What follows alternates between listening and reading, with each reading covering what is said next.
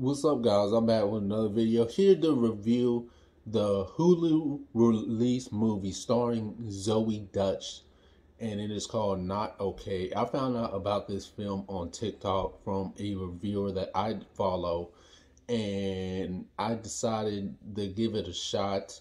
Now, Zoe Dutch is a really underrated actress, and I feel like she doesn't get a lot of credit. I first found out about her, of course, through Disney Channel. You know, she was on Sweet Life on Deck, and she's had really great success after that. She's gone and done plenty of great other things, but this film really resonated with me because it typically deals with how a lot a a lot of white people try to gain sympathy from the media.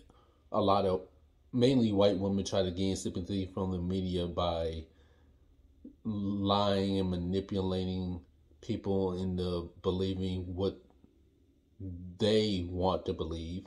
But Zoe Dutch stars as Danny Sanders. She lives in New York, and she works as a journalist, I believe, and she has a crush on a guy that she is working with, and she doesn't really get a lot of attention from him, so she decides to make up a lie and say that she's going on a trip to Paris, and she fakes her whole trip to Paris by taking all these fake photos and everything, making it look like she has actually been to Paris. And it turns out that the day that she is in Paris, the day she lied about being in Paris, there was a actual real life bombing, an explosion that took place. So when this happens, she kind of, well, not kind of, she falls into this a whole bed of lies and plays the victim about, and just trying to get sympathy from others. And while she is treated very well because of the sympathy she's able to get, she gets a promotion. She finally gets the guy's attention that she's vying for, but she also has to attend this class with people who's going through like PTSD and stuff like that. That's where she meets this black teenage girl named Rowan, who has who has a incredible amount of trauma after losing her sister, which was very traumatic to her.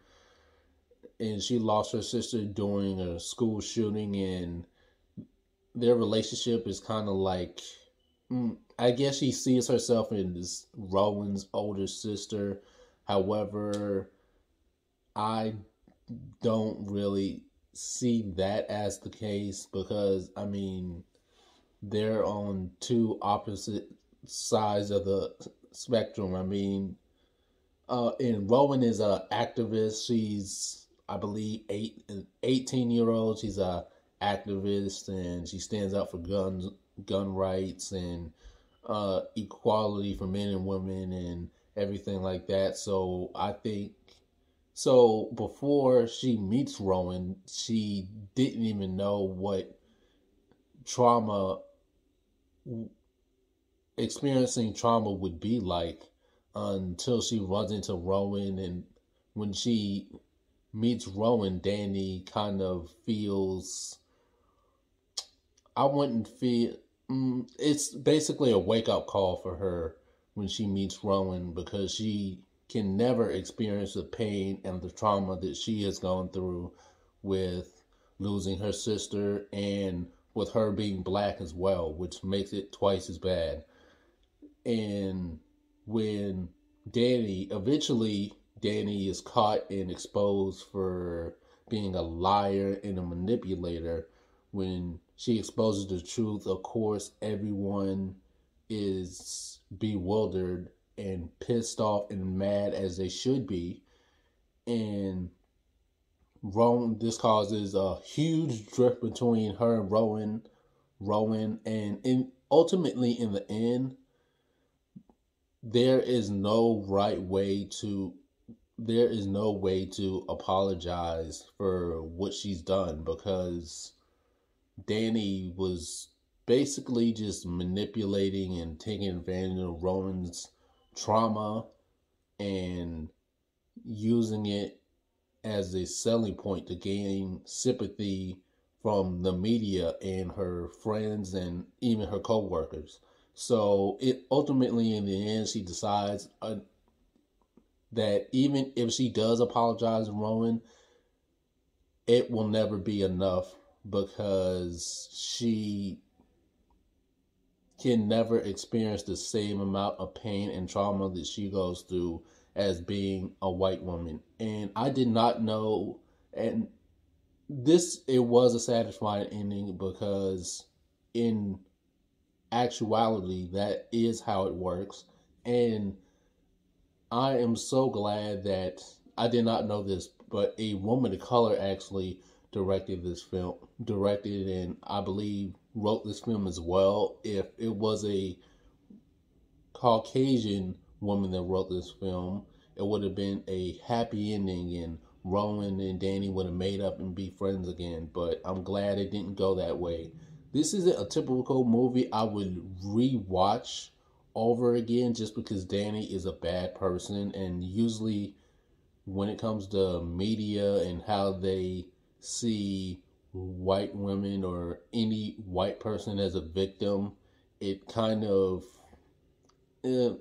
really just gets under my skin, and of course other people of color skin, because anytime a person of color is gone missing in the media or anything bad happens to us, they kind of brush it off. But anytime it's a white person, it's front page news. It's the first thing you see always. So this isn't a movie I would typically go back and rewatch. I don't think you should watch this film if it's going to really get under your skin, but it is something that's definitely relatable to today's standards of how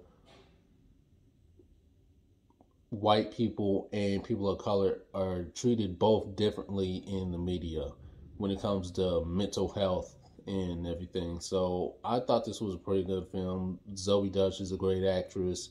I'll give it 3 stars, but let me know what you guys think of this film. But don't forget to like, share, comment, subscribe, and I'll see you guys in the next video.